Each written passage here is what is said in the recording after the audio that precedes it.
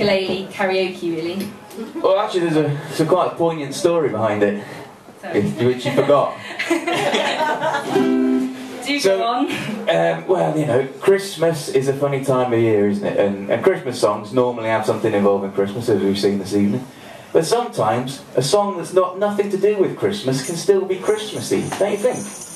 For instance, I'm not leaving a pause there. For instance, back in the early 80s, my sister received a That's What I Call Music 6 compilation.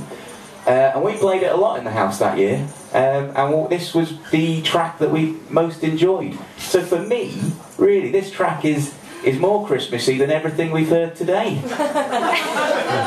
And that's why we're playing it, among other reasons.